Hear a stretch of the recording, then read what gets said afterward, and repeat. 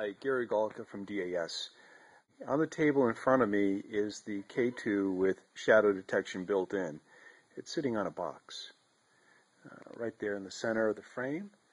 We're actually getting light from the back door, and if you look towards the front, you'll see we got some light from a window where our UPS area is.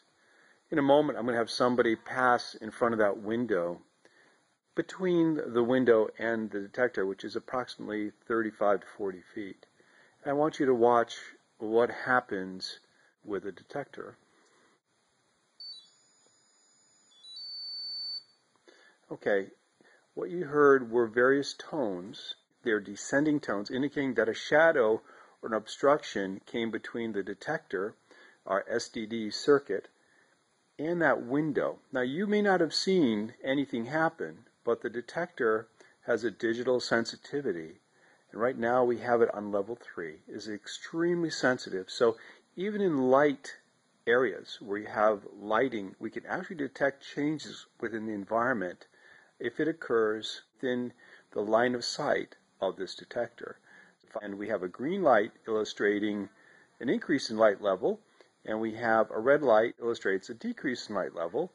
And so we have ascending tones for increase of light and descending tones for a decrease of light. One more time, please walk in front. This recalibrates every 5 seconds. There you go. That's what happens if it sees a shadow. There you go. So that's it. This is a K2-SDD. It's same circuit we use in our millimeters, and we have a separate one-zone shadow detector as well. This can also be used with any incandescent light that is steady state and stable.